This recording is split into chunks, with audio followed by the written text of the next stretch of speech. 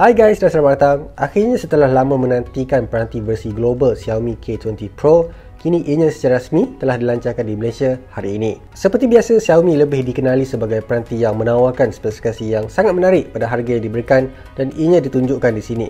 Walaupun Pocophone masih tiada berita tentang peranti terbaru mereka, ini adalah yang terdekat anda boleh dapatkan sekurang-kurangnya. Tidak seperti mana-mana peranti yang menawarkan harga yang berpatutan, Xiaomi masih mengekalkan kualiti yang diberikan di sini sama seperti Xiaomi Mi 90 biasa.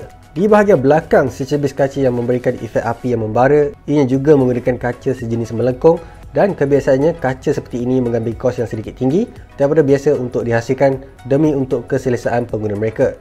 Tetapi dari segi perbandingan untuk menghasilkan yang mana pro dan yang mana tidak, agak sukar untuk melihat perbezaannya. Apa yang bagusnya di sini adalah ia dapat menawarkan skrin tanpa takuk, lubang dan sebagainya supaya anda dapat merasa pengalaman yang lebih menyenangkan dari segi kandungan yang anda akan gunakan yang melibatkan skrin. Menariknya juga di sini ia menggunakan skrin sejenis AMOLED daripada Samsung sebesar 6.39 inci. Ada yang katakan saiznya agak besar, tetapi pada kami saiz ini dikatakan biasa kerana kami di sini sudah biasa dengan skrin yang lebih besar. Apa yang menjadi tarikan utama peranti ini adalah chip pemprosesan yang ditawarkan di mana ianya menyertakan chip pemprosesan Snapdragon 855 terkini yang berada di tangan kami ini adalah versi 6GB RAM dan 64GB storan. Namun kami kurang pasti apakah versi yang akan ditawarkan apabila dilancarkan nanti. Apa yang kami pasti, ianya akan menggunakan sistem operasi terkini MIUI 10 yang berasaskan Android 9 Pie. Pengalaman kami bersama antarmuka ini sememangnya pantas dan responsif walaupun kelihatan MIUI 10 telah mengubah pelbagai fungsi.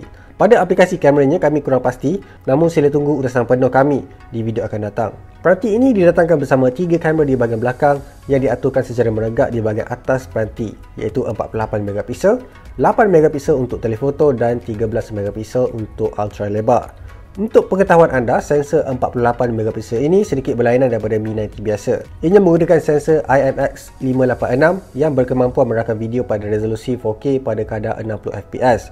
Mungkin antara anda tidak merasakan perbezaan, tetapi banyak peranti masih tidak dapat menyokong pada kadar seperti ini apabila merakam video. Selain daripada itu, peranti ini membawakan bateri berkapasiti 4000 mAh.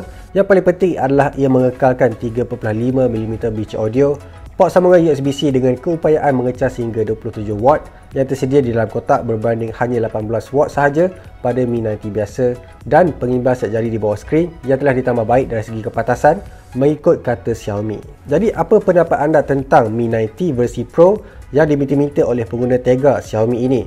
Adakah anda akan membeli peranti Xiaomi Mi 90 Pro ataupun Mi 90 biasa sudah cukup memadai untuk kegunaan harian anda?